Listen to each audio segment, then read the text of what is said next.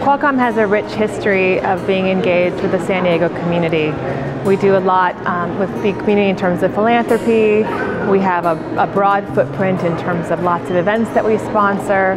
We're really interested in not only who our employees are, but their life outside of work.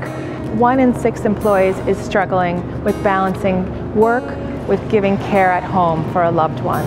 This impacts what they can do at work, this impacts how they are with their families, and it's critical that we provide tools to help support them with that work-life balance.